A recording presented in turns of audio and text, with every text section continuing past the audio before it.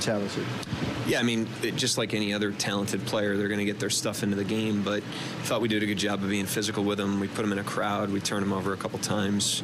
I thought that we made the game difficult. He didn't really operate in free space a ton, and that was key because they were really trying to pump the ball to him and play through him. So just like any other player where teams do that, we want to do it with 5, and I thought we did a nice job of that.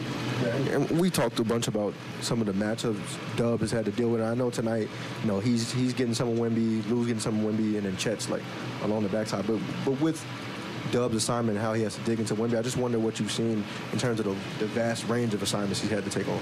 Yeah, I mean, that's the thing I always drive to on him that's so impressive is just defensively, his versatility, his mentality going against the range of players and the quality of players that he goes against, as well as Lou. I mean, Lou's taking the main guy every night on the perimeter. So those two guys just lean into really, really hard matchups night after night. And in a month like this where, the schedule is like a machine gun, it's, really impressive that they drum it up every single night. Yeah. And tonight was the team's 26th game, I believe, shooting above 50% from the floor, which it leads the NBA. What is it about this group? What is it about what you've seen so far that makes that become normal to this point? I think it's just a willingness to stay inside the team. And when we're not inside the team on a possession or a stretch or even a game, we jump back into the team pretty quickly. And we really didn't have great offensive rhythm the last 2 games for a myriad of factors. But I thought tonight we really tapped into it and leaned on one another and solved problems together. It's the type of team we want to be. And I think the guys naturally gravitate to that even when we're a little off track.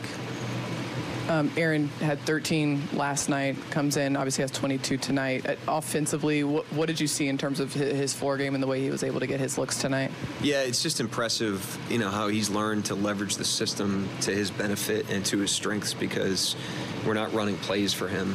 He's, and I say that respectfully, he just has really learned how to space, how to cut, how to move, how to screen, how to roll. I mean, he's just as good of a system player as we have, and now he's getting some cracks. I like that he's shooting more threes. I mean, somebody that shoots the ball as well as he does to drive up his efficiency and our efficiency, he should be taking those, and he took them tonight. He found good ones, and the guys did a good job of finding him.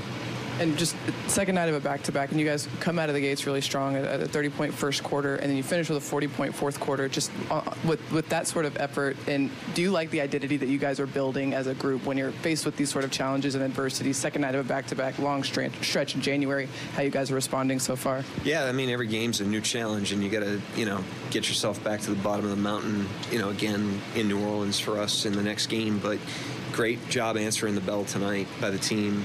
Just great mental toughness, great discipline, great togetherness, and we're able to sustain that. I thought we had great endurance tonight. We sustained that throughout the 48. I thought the bench was engaged from the start, and it started with Daigneault with a pair of threes there in the first half, much needed. Yeah, I thought, that group, whatever the score was, the last 4 or 5 minutes of the first quarter, last 4 or 5 minutes of the third quarter, that group with Shea, Jay Will, Casey Wallace, K. Rich, Joe, was potent tonight. Those guys really came in, elevated the game. That's what good benches do, as they cut into leads and they extend leads tonight. That team extended the lead in both of those stretches, and I thought the group to start the second and fourth did the same. And so we were a 48-minute team tonight.